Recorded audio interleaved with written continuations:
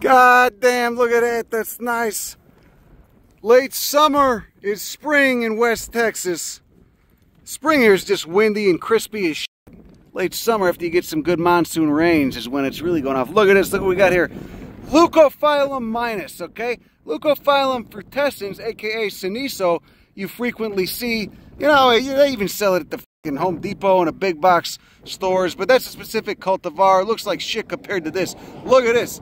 This species, Leucophyllum minus, is a much more drought-hardy one. Can just getting the piss beat out of it by the sun and that dry wind, and then it just lights up the whole fucking landscape. Look at that. Look at that. Oh, God, that's nice. Look at that. Holy shit. Gotta appreciate where you are. Quit pretending you're somewhere else. Look at those fucking mountains in the background, too. That is West Texas, man. Look at that. God, that fucking flower. Oh, just lighting up. Unfazed by the wind. You know, a lot of people, I don't know many people who sell this and grow it. Because everyone's selling the frutescens, the larger leaf species. And not only that, they're selling the frutescens, they're selling a fucking cultivar of it, not even the wild species one. So there's no genetic diversity in there. You see why they call them minus. Look at how tiny those leaves are. But if you want to grow this, you come find this. This will be fruiting. It's a little dry capsule. The fruit's a little dry capsule. It'll be fruiting in probably, I don't know, 2 or 3 months. You find that little dry capsule. This flowers will be will have fallen off, and there'll be a little dry capsule right there with a little style. It's the female part of the flower.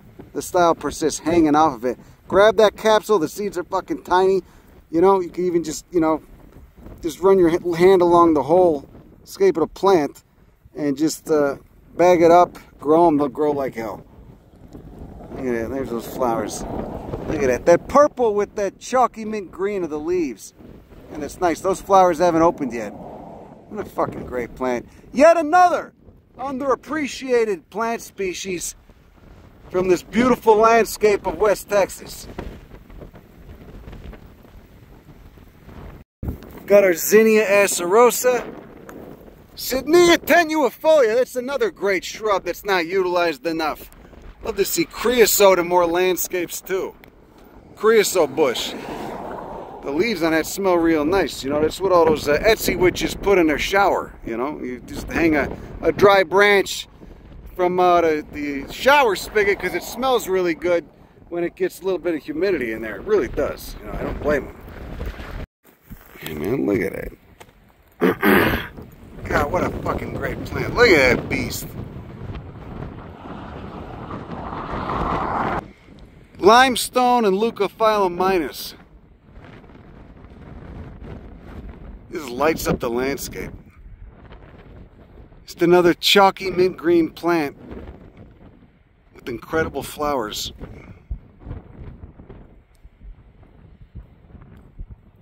Ah, can't get enough of it. Fuck. I need more! I need more of this shit. Oh, it feels so good to be out here and see this. Fucking hell. Especially at sunset. It's good medicine right there, huh? You fuck. Oh, there's some yucca. Germany. Is that what that is? Is that yucca? Anyway, yeah, there's, you can see there's a fruit on these already. Where'd it go? Yeah, see that? See that green thing? Well, it's like a yellow. It's like a greenish yellow. And it's got that style. It's got what looks like a little hair coming off the center. That's a fruit. And when that turns brown, probably in another 2 to 3 weeks, the seeds inside will be good. You get that. So that thing was flowering a few weeks ago. Flower fell off, and that's the fruit in there. You got a superior ovary. It's above those sepals. But get those. Grow the shit out of this.